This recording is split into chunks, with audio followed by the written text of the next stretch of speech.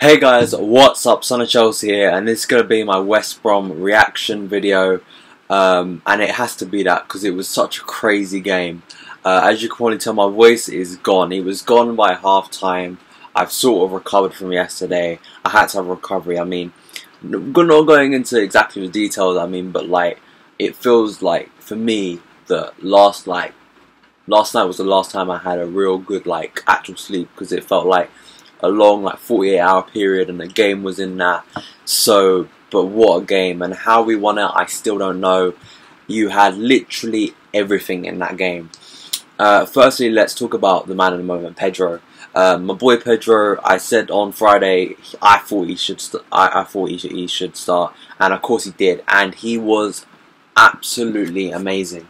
I have never seen a debut from a Chelsea player like that.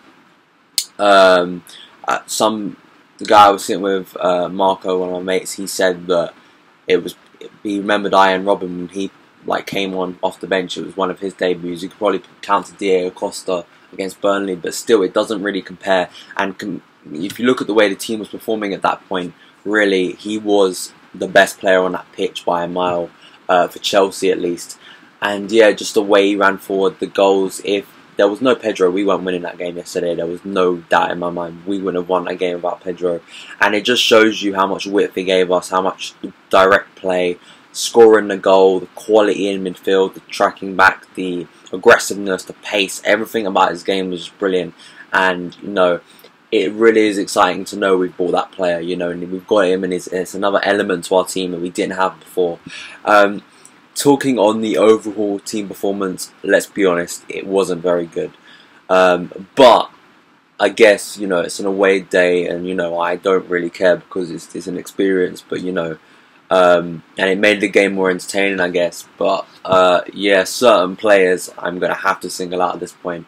Branislav Ivanovic, I've been a big defender of Ivanovic, but for me, he cannot start in games currently. He is so out of form. That right side was just so open. I mean, West Brom literally, there were probably over 100 times in that game. I know it sounds ridiculous, where West Brom could just go out to that right side and they would just get past him. It's where both of their goals came from. It originated from that side.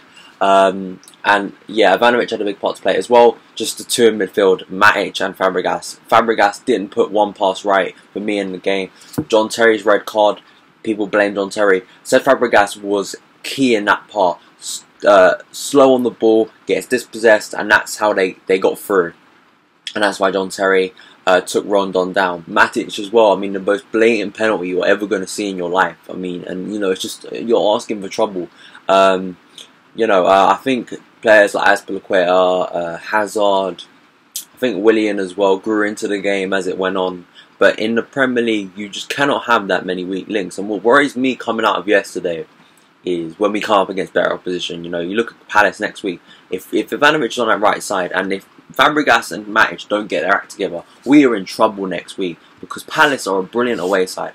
But I don't want to be too negative. I'm kind of speaking like someone who I dislike, so someone who's really negative after every game, even after we win. It was a brilliant win, don't get me wrong, and I wouldn't. Going on away days with Chelsea is the best thing.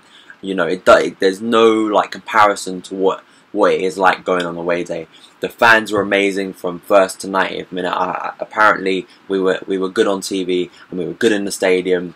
Banner with the West Brom fans. Singing all the players' names. I love going on away days. I can't really give a sophisticated review because it's kind of hard when you're in that kind of raw kind of emotion. I was able to watch extended highlights last night. Pretty much, I kind of knew coming out of the game exactly what was going on. I thought Diego getting his goal was good. Of course, he didn't have a brilliant game. I think the goal is the most important thing. He got on the score sheet. Currently, I think our players are out of confidence, and if they have any time to think about anything, like Hazard's chance, Costa's chance in the second half, even maybe not Falcao's chance, but several times. If players have time to think about something at the moment, they don't score. You look at Diego's goal. He had no time to think about that. It was just literally instinct. Go in, put it in the back of the net. Azpilicueta's one just came back to him, and luckily just shot and slotted it in, which was good. Seeing Dave score was brilliant. because you don't get many of those. They're rarities, so it's a token, and it's like something that is a collector's item. That's the word I'm looking for. And I mean, yeah, I mean the goals were just so easy from them. Just on the opposition, I mean, I thought Morrison had a great game for them. And you know, other than that, I think one player who he came on late, and I'm a big admirer of this guy, Serge Gnabry. Everyone calls him Gnabry. Serge Gnabry from Arsenal on loan. What a player that's going to be. I mean, I've always rated him, and you know the way he turned Fabregas. I mean, like, you know what I mean. I've tried to look for that turn again. Just like, he is going to be an amazing player.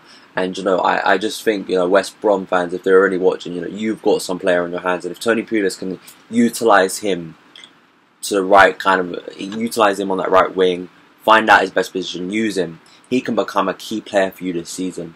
Because that guy has just pace, power. You know, he's built and bulked, and you know, I think West Brom, yeah, they're a tough assignment to go to. I guess my good omen came true. You know, I went to Aston Villa, beat them after losing there, and you know, Jose Mourinho come back to West Brom. You know, we haven't won there since 2011. It was a tough game, penalty save. I probably should have gone into the front two rows in front of me on the penalty save, the goal, all the goals. You know, just crazy. We went absolutely mental, and sometimes TV still doesn't justify that, how crazy we went when Courtois saved that. But you know, let me know all your opinions down. PEDRO on fire, JT suspended, Ivanovic for me needs to be taken out of the team. I don't know why Babarama wasn't even in the squad.